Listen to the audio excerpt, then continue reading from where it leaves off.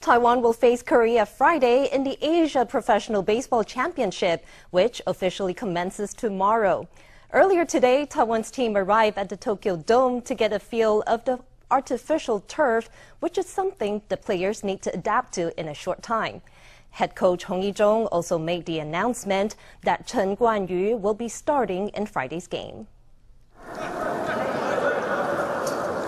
Team Taiwan wasted no time to warm up and try to get used to the environs of the Tokyo Dome. The stadium has a roof, and the lighting is also something Taiwanese players, most of whom are playing in the dome for the first time, need to get used to. In this place, catching a high fly ball will prove to be a new challenge. The roof is white, so if you're not paying attention, a high fly ball would disappear into the background. This is something an outfielder has to be wary of. The high fly balls are not the only challenge. Dai-kang, who normally plays for the Yomiuri Giants, will captain his compatriots through the three-nation baseball competition. He warned his team about the artificial turf, which can cause the ball to travel faster and bounce higher than on grass. All this the team need to adapt to quickly. We don't have artificial turf in Taiwan, so we've been telling our players to watch how the ball bounces on it. Hong also announced that Chen Kuan-yu, another Taiwanese player in the Japanese Professional Baseball League,